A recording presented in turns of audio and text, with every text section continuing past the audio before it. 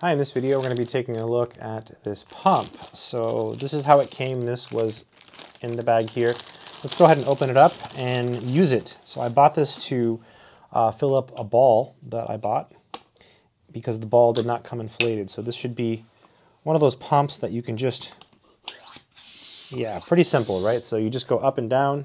Just pan the camera up so you can see. So you just do this and it should work. Okay. All right. So it's got some adapters here. Okay. So I'm going to see which one I need. I'm going to go ahead and open this up. And so I've got a ball here that I'm going to inflate. And we'll see how hard it is to inflate this ball. Okay. I've never done this before, so this will be a good learning experience. It doesn't come with any directions or anything, so we'll have to figure it out. So I think I can use one of these. Let me see if that's too big. That seems like it might work. I'm not sure which one. I think they're all about the same. I'm just going to put this here. Oh, I guess you screw this on. I see. So this screws on, maybe. See if we can do that. No, it's not going to work. Yeah, maybe it does. I'm right-handed, so let's try that. Yeah, no, it doesn't screw on. It just pushes in.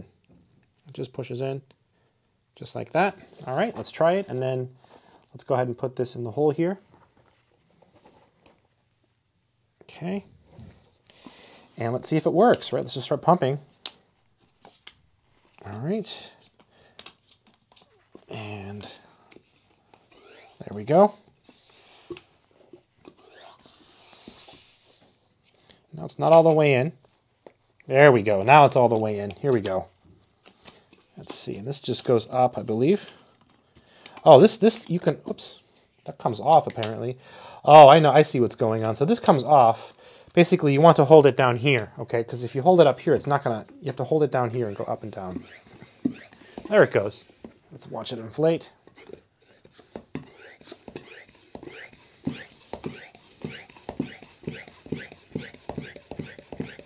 It's working.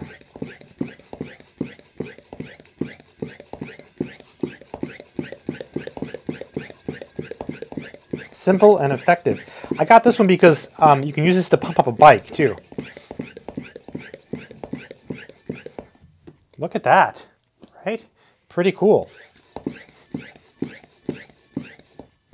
little bit more. A little bit more. Do not overinflate, it says. Well, I want to make sure I don't do that. Do one more. Okay, that's probably good. And then just pull it out. And there we go. Success. So you get this product here, okay, with this little thing here so you can put your foot on it. But you see I just did it just here on the floor with my hand. You get these little adapters, which apparently you just push in, even though it looks like they screw in. You don't really have to screw them in. And you get a couple of them, right? You get 4. It looks like they're all the same size, I think, which is kind of interesting.